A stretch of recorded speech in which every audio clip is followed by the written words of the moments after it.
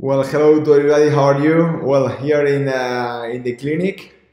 I have now a few minutes to show you a clinical case in order to show you how I solve a severe case presenting a deep bite, severe crowding in class 2, and the way I plan it with aligners to get an amazing result. So you can see in this picture, as you can see, well, this case.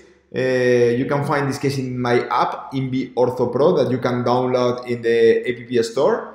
And also this case, I saw this case in Master Coip. We had a Master Coip last weekend, and it was amazing. More than 60 out of more than 25 different countries, and well, it was amazing. And also the in-office course that I did on Monday with 15 doctors from more than 7 different countries was amazing about the aligners and touch.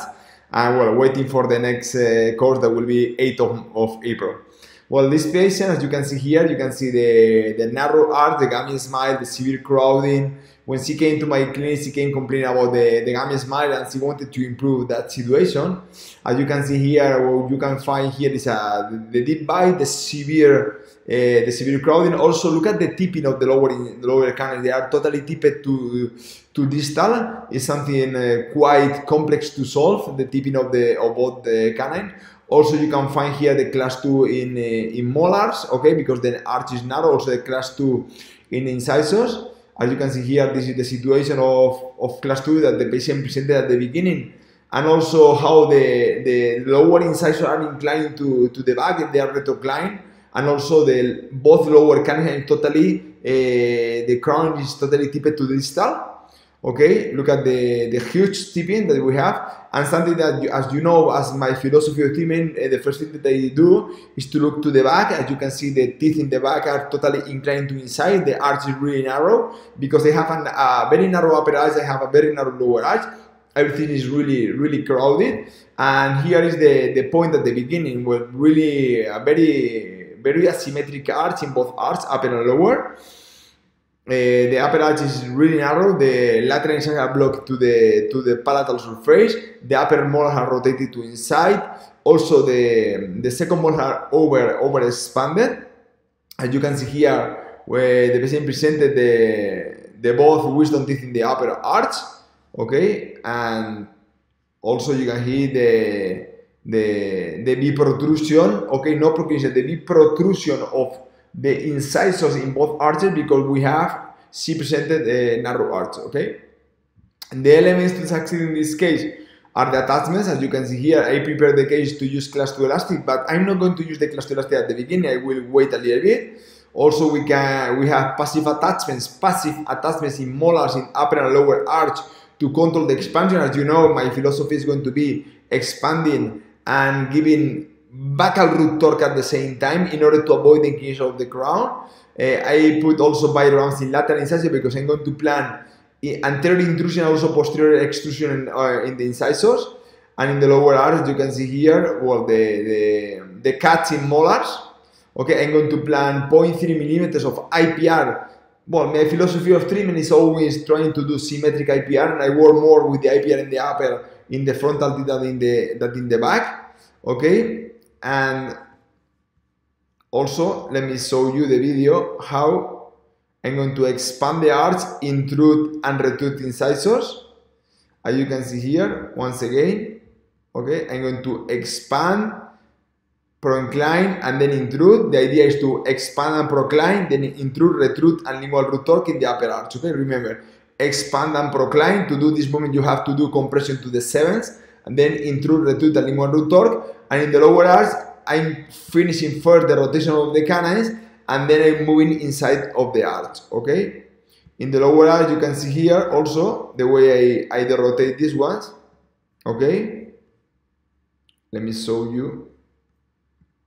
Okay, here how I rotate with the proclination, and then I intrude, retrude, and lingual root torque. Once again, you can see how I procline and derotate together. I use the power of the proclination to derotate, and you can see at the end the virtual jump. That is the effect of the elastic of the class 2. Okay.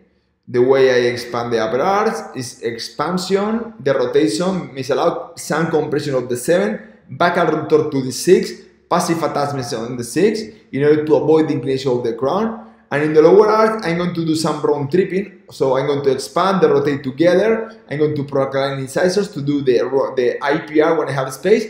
And then I will retrude, intrude, and lingual rotor. That's so important. Intrude, retrude, and lingual. What are the final result? Here, as you can see, look at this beautiful result with the class 1 in both sides. Okay, it's amazing. We center the midline. We give her a beautiful class 1 occlusion. Also, you can see here the final arch shape. Now it's parabolic, symmetric. I solve the crowding. Okay, as you can see here on the left of the screen, I'm going to do it smaller. Oh no, I cannot do it smaller. Well, you can see here on the left, the initial situation, and then you can see at the end the full mouth smile and how we change from that situation at the beginning. Crowding, see deep bite, a lot of crowding, really narrow arch, rotation is a severe crowding, okay, severe deep bite, severe tipping of the lower canines to here.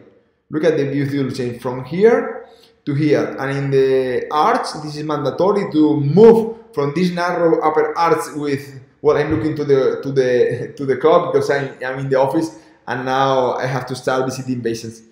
You can see that this narrow arch with rotation and then coordinated with the lower Y, we have this with crowding to here. Okay, from this narrow arch to this one, okay? And then, as you can see, well, for me it's so important to work with the upper to move from this narrow arch to this one parabolic, where I use the expansion to the rotate, where I use the expansion to give buccal root torque, okay? And as you can see here, how okay, this is, look at the video, how the way I change from the left to the right, before compression, on the left, compression and narrow arch, on the right, wider arch, symmetric, parabolic, and you can see in the video how everything changed. In the lower arch, what I did is upright the teeth. We had to do an endodontic at the end because she presented a very big caries that it touched the nerve, but look at the beautiful alignment. What I did is just uprighting, and then I did some IPR. Okay, I did symmetric IPR.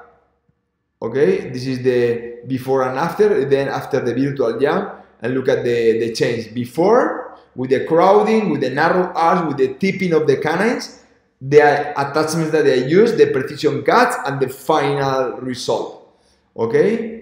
So, well, this case was solved in about a year and a half using my protocols, and well, the system works fantastic when you know how to apply the protocol. That's why I tell you, well, the first thing, study, invest time, come to courses like Master Coip, download the app Invi Ortho Pro. In the app store for Mac devices, you have all the cases there. Many doctors tell me that it changed their professional life because they have all the information. They have my philosophy in your hand, in the mobile. And well, for me, a big pleasure to share all this content with you. And well, let's keep in touch and let's continue doing amazing things together. See you next time.